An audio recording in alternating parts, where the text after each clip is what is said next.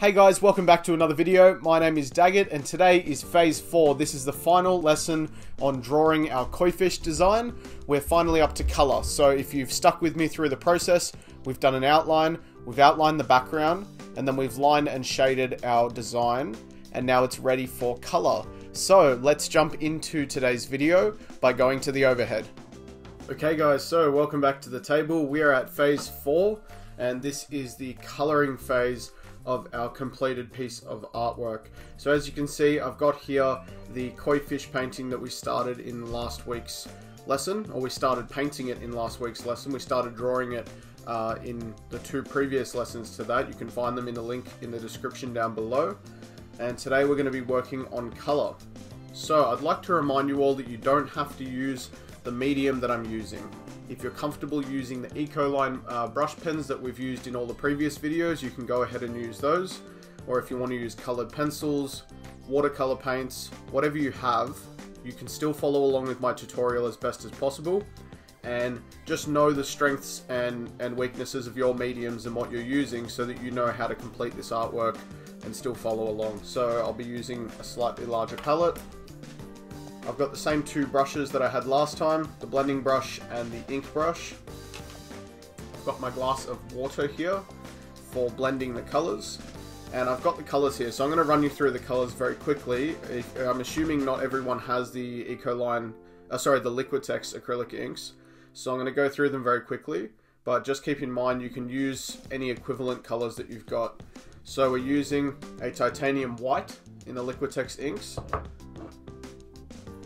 a pyrrole red, an orange yellow, or a yellow orange I should say. We're using, it's a thalocene blue, so it's a phthalo blue. This one here is dioxazine purple. I think it's the only purple that I've found they've made. So, and then we've also got sap green permanent. So this is just like a nice dark green. I do also have a phthalo green and you can use that. I just sort of like the tone that the sap green has. And I've also got my little diluting water bottle. Like I said last time, you can just drip a little bit of water from the tap. I just like to use this for convenience sake. So to start painting this one, we're going to start with our phthalo blue. And I tend to use the same well as much as possible when using these colors, because they don't sort of reactivate too badly, but you know, occasionally, even if you've washed your palette nicely, some of the ink residue is still on there and it might mix with your colors as you blend them in the palette, so I try to avoid that as much as possible. Okay, so I guess the first thing we're going to cover today is painting the head of the koi fish. So what you're going to want to do is take your ink brush and we're going to start on this side of the head. You're also going to want to pre-wet about halfway up this side of the head. So just take your blending brush, dip it in some water, and just pre-moisten the paper on this side. Just like that. Now you're going to take your ink brush, get a nice amount of blue ink on your ink brush, and you're going to start off that line that we did down the center. And you're going to paint up towards that wet spot that we just laid down. And then take your water brush and you're going to blend it up to the edge, but you're going to leave a little white border. And you'll notice we do this a lot. It's very common in traditional Japanese style designs to leave that little white edge. And so we are going to go ahead and do that with this design as well. Okay, so you're going to do a very similar thing on this side, but you are going to have to work just a little bit quicker. You're going to basically take your water brush and mark out a line about here. You're also going to do one with some water just above your eye area here. Now we take our blue. Make sure you load your brush up heavily, just twist it around in the ink. Start at the very back of the head here and we just work our way forwards. Take your blending brush. And we're just going to blend that up to our line, making sure to leave that little white gap. Okay, so we're going to go ahead and paint the side of the head here. And we're pretty much going to do that with the same technique that we did the rest of our head at the top there. We're basically going to moisten around this area here, just wet the paper a little bit. And we'll do the darkest sort of area from the bottom of the head, still leaving that white gap. Bring it up to where we just wet the paper. And then take our blending brush and bring that blue up and around. Again, just making sure you're always leaving that little white edge. You're going to do the same thing coming around this eye bit here. I just moisten the paper a little bit. Get a bit of blue on my brush. And do the underside of the eye. And then just blend that right up and around the eye, making sure to leave our little border. We'll take our blue ink right across the bottom of the head, just leaving our white gap along the bottom.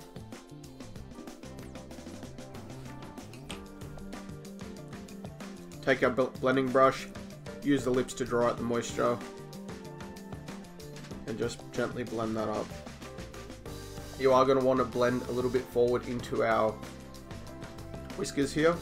So just take a bit of that blue, blend it forward, and just try to leave as much of a white border on these as you can. So I tend not to add too much color to them, just a little bit of indication of color coming out. And you can dip into your blue a little bit here to do the other whiskers.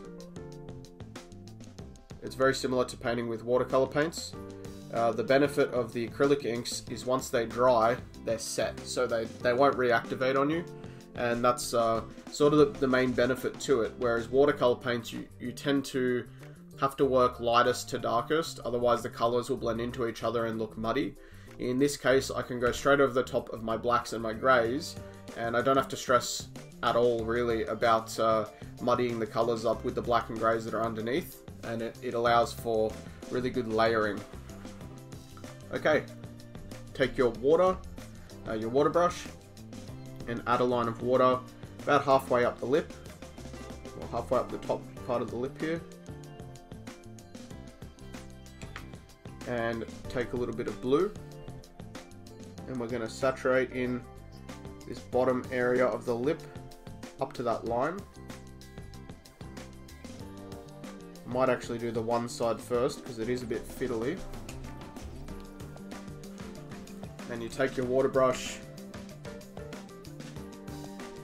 and just blend that blue up back towards the head. Okay, so now we've painted the head. I'm going to give you a demonstration on how to paint the scales in the body. Now there is lots of different ways to do it. We're going to be doing it in a pretty specific way in this case. Basically, you're going to do a solid blue over the top of your dark grey that we did next to that black. Next to it, you're going to do solid blue by itself. Then you're going to add a little bit of our water to the blue to dilute it and do the next row. Add more water to dilute it even more, do the next row, and you're going to progressively get to a lighter and lighter blue as you move down the body. So I'm going to start by painting over the top of my greys using the blue, and then we'll get to the next part. Just make sure for every single scale that you do, you leave that little white border around each scale.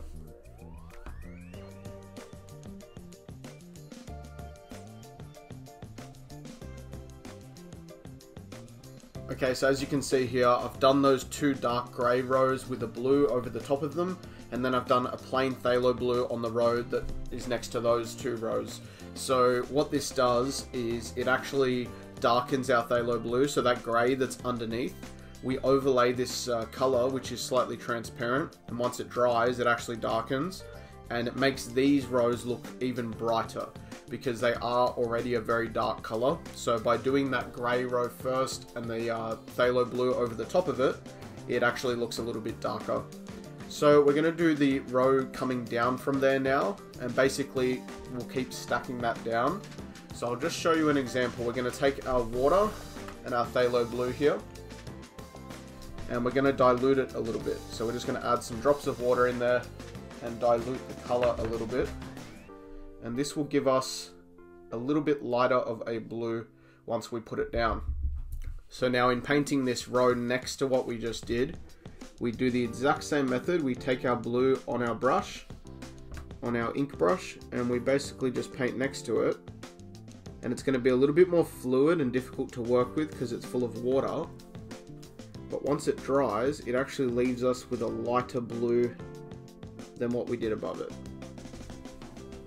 Just like that. And we're going to do that for this entire row on this side. And also the row that follows along here, behind the dorsal fin, and down to the tail. And we're going to do both of those rows entirely in this light blue color.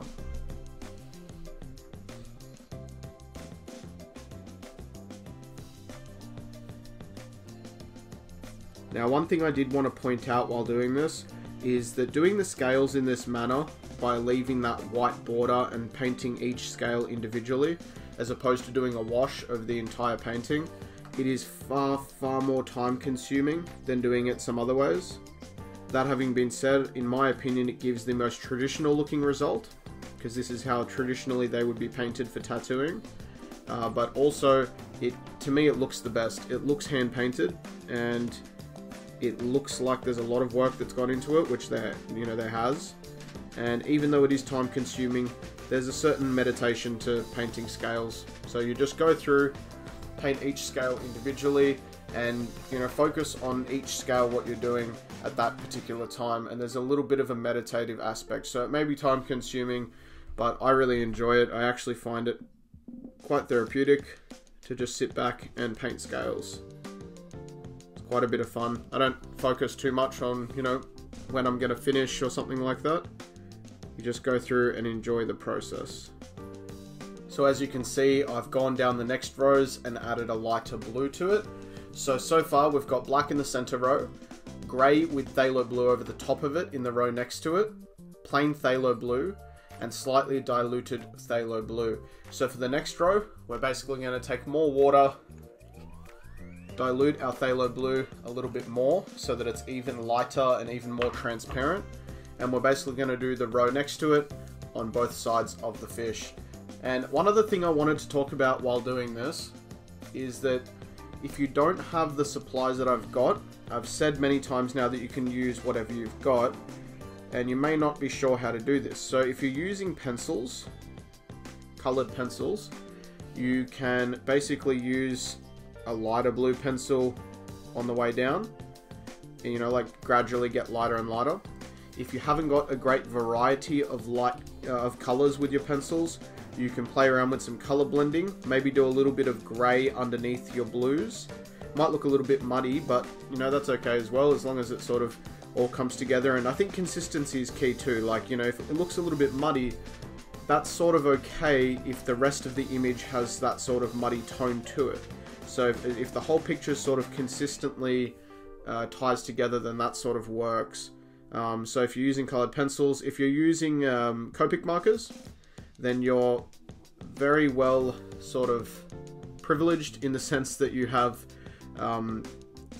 pretty much gradients of colors. So you can buy a blue, a lighter blue, a lighter blue than that, and just keep going down the colors and keep painting them or drawing the scales in using your alcohol markers. So you're a little bit privileged in that sense. And you can also use a colorless blender like a watercolor brush and dilute those colors on your page even more. So if you're using alcohol markers, that would sort of be the way to do it. And if you're using the Ecoline pens like we normally do, I would recommend doing your first row in the plain Ecoline pen. And then if you watch some of my previous videos, I talk about a paper palette. Basically, have a sheet of paper with you that you can blend on and lay down a really nice thick layer of the Ecoline marker and mix some water into it on the page. And you're basically going to use that page as a makeshift palette to pick color up from using your water brush. And then you can lay down progressively lighter colors using that palette. Alright, so as you can see, we're getting this really beautiful gradient look from the center outwards on the fish. We're going to add just a little bit more water to our blue, and dilute it. So when we put it on the page, it's, you know, it's almost white. It's a very, very light blue. And I'm going to go ahead and paint the next 2 rows down.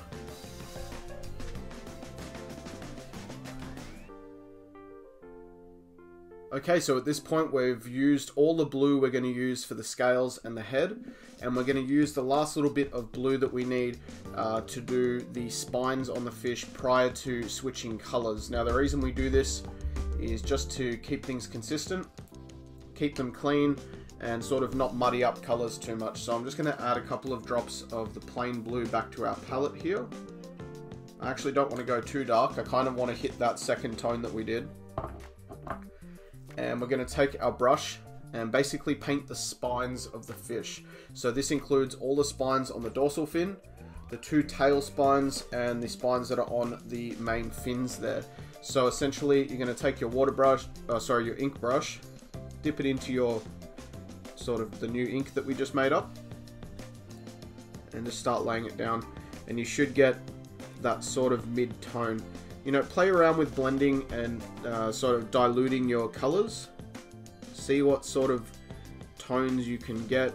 You know, figure out how many drops of water you need to add to the inks to get a certain tone. And this way, when you paint, you've actually got a pretty rough but good idea of how much water to add each time, and you can eyeball it. This sort of avoids the need for swatching. So sometimes I will swatch my colors, you know, prior to putting them on a painting, especially if it is going to be like a big portfolio piece or something that I don't want to mess up.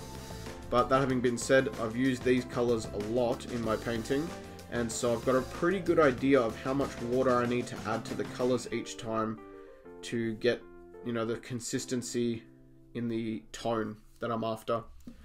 So we're going to go ahead and just paint all of the spines in this sort of mid-blue tone. Okay, so we're now ready to switch over colors. Basically what we're going to do for this is take your ink brush. Okay, we're now ready to switch over to another color. So we're going to take our ink brush and just wash that out in our water. I just tap the bottom of the glass. These inks wash out of the brushes really easily unless you let them dry, in which case they're very difficult to wash.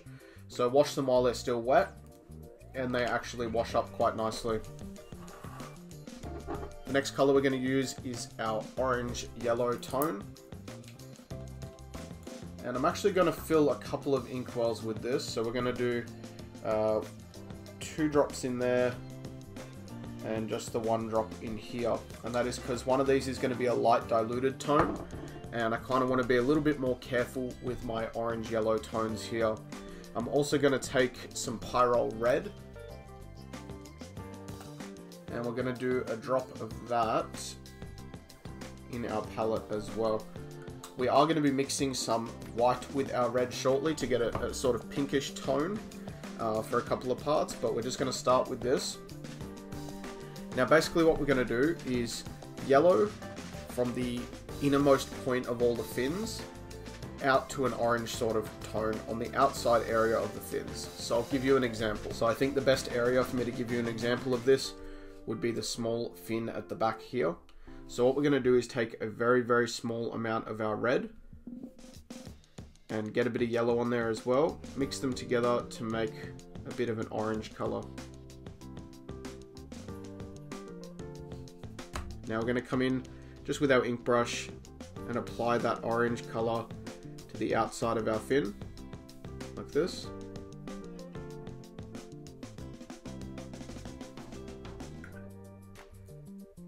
Next we're going to take the sort of plain yellow tone and blend that through.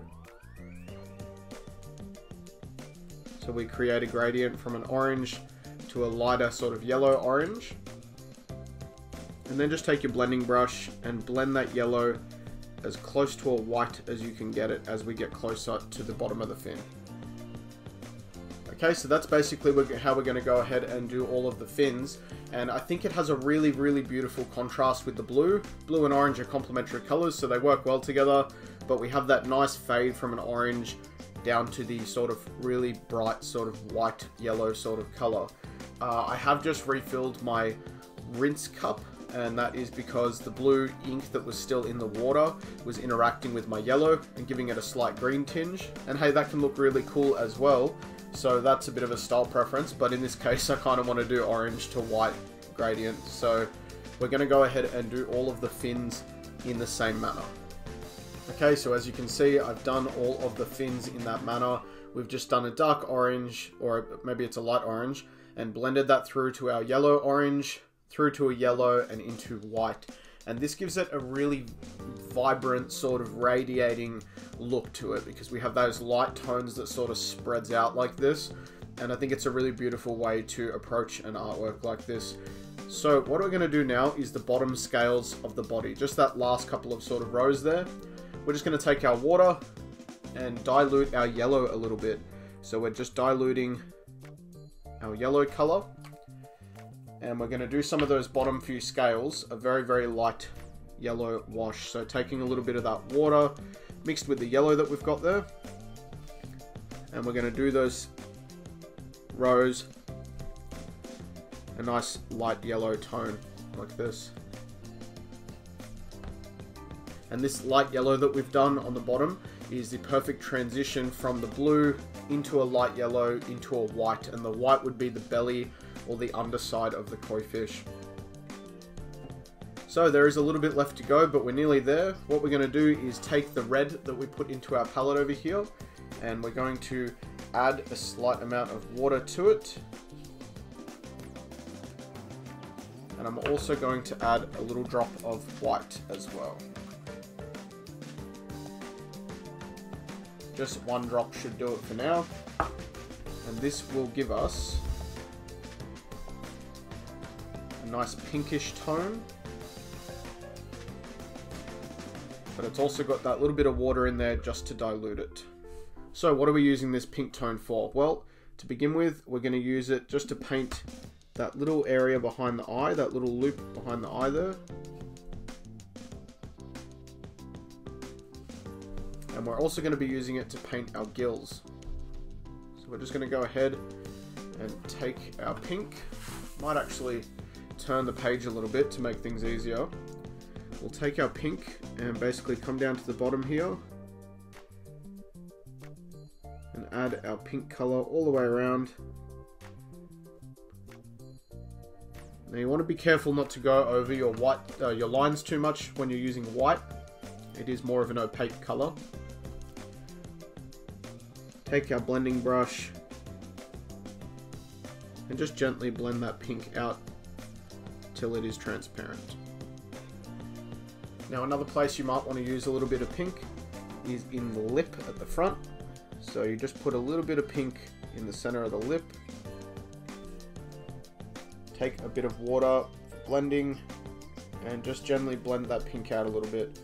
Now I highly recommend not going overboard with this part.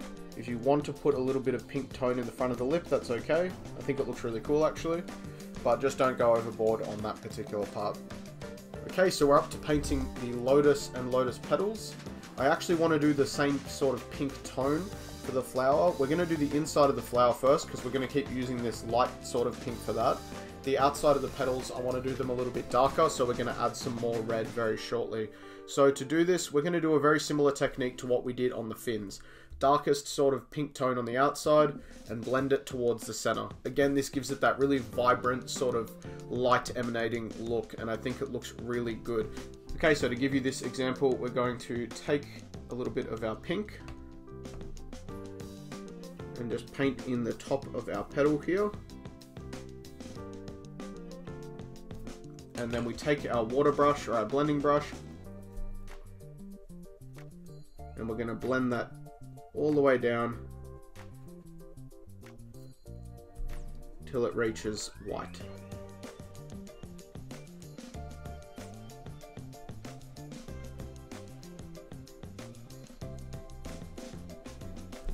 So as you can see, I've painted all of our petals in the same manner, basically a dark pink faded to a white, going inward towards the center of the flower or the bottom of the petals where they connect. So to do the outside of the flower, I'm going to take a little bit of this dioxine purple, and I'm going to add a drop of that to our pink that we made. And I'm not 100% sure on this. I actually haven't mixed this particular color before. And I do think it's going to be a little bit too purple. So to counter that, I'm going to add some more red to it. I'll add some more drops of red to it. What I'm after is a sort of a magenta sort of color. Alright, so we've pretty much mixed the color that we needed. So I added a little bit of purple to our pink and added a little bit more red and another drop of white. And so I've sort of got roughly the color that I sort of was aiming for. And we're going to go ahead and use that for the outside of the petals. Now in this particular case, when using this color, we are going to leave a white border around the petals. And this is pretty reminiscent of when I did my peony rose video. We're basically going to color in the inside of the petals and make sure we're leaving a white border all the way around. And if you want to get a little bit fancy, take your water brush and actually blend that color down a little bit. So we're going to have like the harshest color towards the tip of the petal, and we're going to blend that down a little bit, but you still have to leave your white borders there. Well, you don't have to, I shouldn't say that. You should leave your white borders there, in my opinion. So I'm going to go ahead and do the outside of the petals in this manner.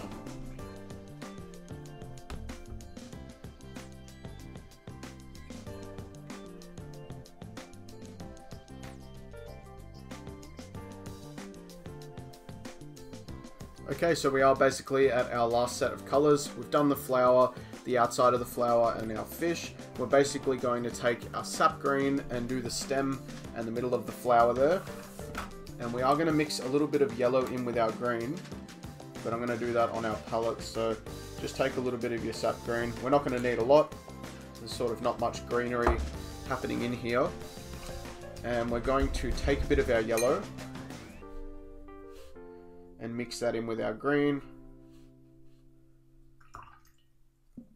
just until we get the tone that we're after. That should be about right there.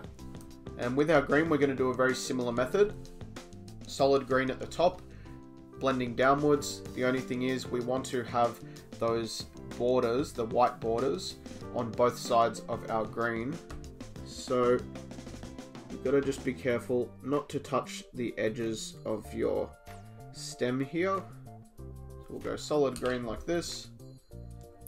Take our blending brush and just blend it down. For the center of our flower, we're going to pretty much do our green tone for all of the sides here.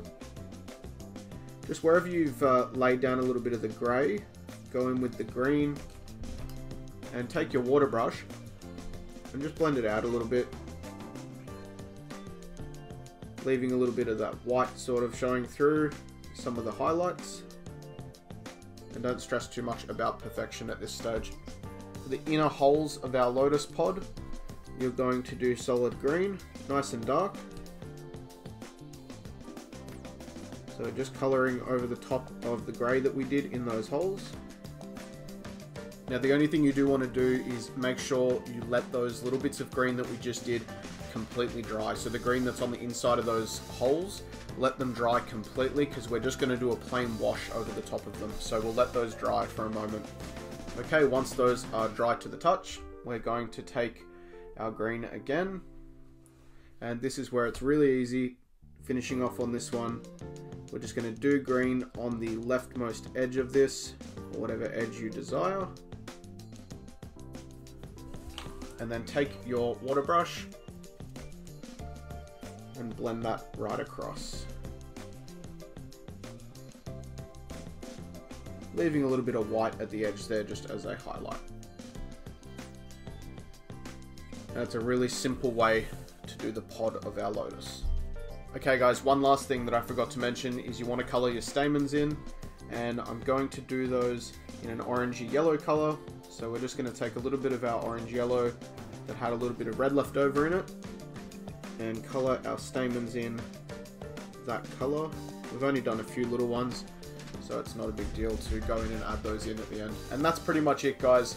Basically the last thing you've got to do is make sure you sign your artwork. Always sign and date your artwork unless it's just a sketch. This way you know when you did it, and you can stick this in your portfolio as a beautiful koi fish painting.